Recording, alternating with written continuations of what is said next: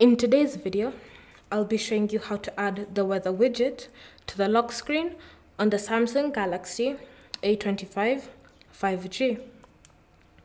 So first, open the Settings app, then scroll and select Lock Screen. From here, tap on the editing menu for widgets, then look for the option labeled Weather.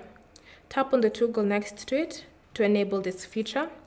And you also have the option of reordering how the widgets are arranged.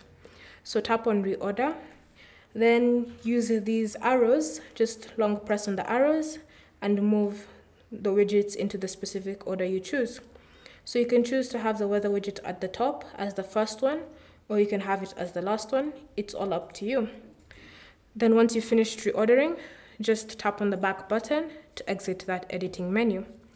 Then you can just exit the Settings app, and on the lock screen, just tap on the clock and you should see all your widgets listed.